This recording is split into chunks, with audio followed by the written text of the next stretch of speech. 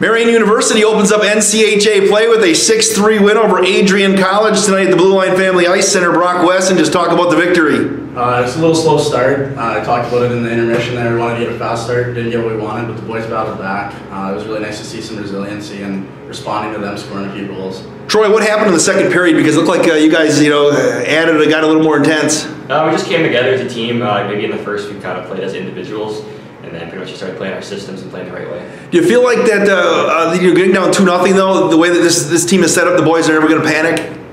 No, exactly. I mean, we're always positive on the bench, so we just play a full 60 and play the right way. How big is it to get the opener in this series with Adrian, Brock? That's a big start. Puts that team on their heels. They don't like being on their heels. They've always been on their toes attacking teams, so start off with them chasing us is pretty nice. Troy, can you talk about your goal? It was just a nice pass by Ty Ends and just bounce back to the net. Now what do you do between now and getting ready for the 4 o'clock puck dropping tomorrow?